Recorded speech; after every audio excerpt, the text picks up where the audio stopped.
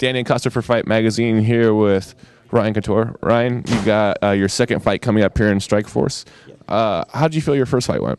I didn't think it could have gone too much better. It's always nice to get in there and get a quick finish, especially for the first pro fight, get a lot of that pressure off my back. It was a huge relief just to get that first one under my belt. You don't have an opponent named yet, but what are you looking forward to doing in the cage? Just looking forward to a competitive fight, a step up in competition, but someone still kind of a logical progression sort of on my experience level, and just hoping to get in there and work on some tools and get some ring time. I mean, obviously getting a win is important, but I just want to go in there and get the experience too. Would you like to fight on an accelerated schedule, pack a lot of fights into a year so you get that experience, or do you want to take, good fights, 2-3 times a year? I think 3, at most 4 fights a year is good for me. I need a little time in between for my body to recover and mentally just to want to get back in the gym after killing myself in there for 8 weeks getting ready. I'm not in any hurry to get anywhere, so as long as the fights make sense, I'll take them as often as my body will allow me. What's it like to debut in an organization and already be on their main cards? It's great. I'm really happy about it. I think obviously I have my old man to thank for that, the last name to thank for that, but I really like it. It's kind of trial by fire, really. It's a little extra pressure than getting to cut my teeth on the undercard, but I welcome that challenge, and so far it's been a great experience.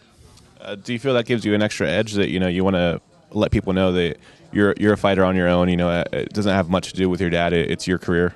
Yeah, I'd be silly to deny that a lot of it has to do with Dad as far as the attention that I've gotten so far, but my job now is to get in the cage and show my skills and show that I have a different skill set than he does, a different style that he does, and that I'm worth watching on my own merits. You guys both got submission wins in your last one. What would be the better submission, your win or Randy Couture over James Toney? It just depends on what you're into. I prefer the triangle choke to an arm triangle any day, but everybody's got their own taste. Gray Maynard quipped that Randy shouldn't have got his black belt after that. Do you agree? He's worked a long time and has worked really hard with Neil on sort of building that system together. So I think that was a nice gesture, but I think the timing could have maybe been better than. I think a lot of people almost thought it was a joke and that it was a shot at James Toney, but I think he definitely deserves it. But timing-wise, maybe it could have been better. Neil actually was joking that he thought about giving him a white belt with a couple of stripes on it after that fight. Will you be showing Randy the triangle choke anytime soon? I just don't see him really needing it. He's not on his back too much. So, and if he is, he's wanting to get back up. But. And what are some of your short-term goals and what are your long-term goals in this sport? Really compare the two. Short term, I just want to keep working hard, keep fighting, keep having fun, and adding wins to my record. Long term, obviously, ideally someday I'd love to have a belt around my waist. So I'm a long ways from that, but somewhere down the line in the distant future, that's the end game. Ryan Couture.